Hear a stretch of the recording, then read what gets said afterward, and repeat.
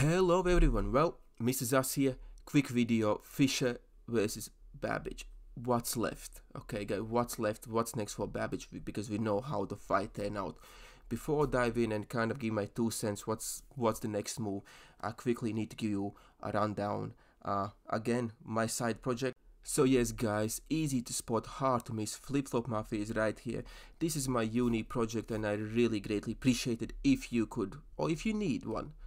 Share the link, buy the flip-flops, enjoy your life, enjoy the summer, and let's jump into boxing, guys.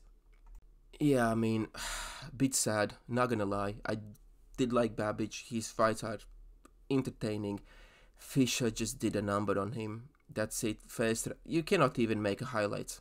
It's the fight is so short, cannot even make a highlights. At best it's 30 seconds. I gonna include the link. I mean, then you're just gonna be spending 10 minutes looking for the precise spot where the fight actually was. But yeah, Fisher did the number. He's moving on to better things. I like to see him maybe fight Cash Ali, David Allen. He was saying he liked to fight David Allen, or maybe Nathan Gorman. You know, there's possibilities. But yeah, guys, it's the second loss for Alan Babic, and he just doesn't have the technical ability, right? He is a slugger who goes on, puts on the pressure with zero resistance. He cannot kind of sleep, he cannot do anything, he can just go out there and trade shots, and this would happen.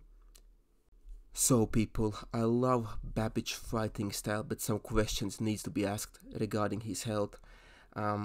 He cannot do it, he has no defense, his style is completely all offense, and if he has no chin, this is just gonna continue happen. British boxing control, yeah, they're not going to allow him to go in there and just get knocked out in every single, first round. From my point of view, one more fight, maybe against Dave Allen, to see where he is. Dave Allen's not a big puncher, but if he gets sparked out in 1 or 2 rounds brutally again, I think he should call a day.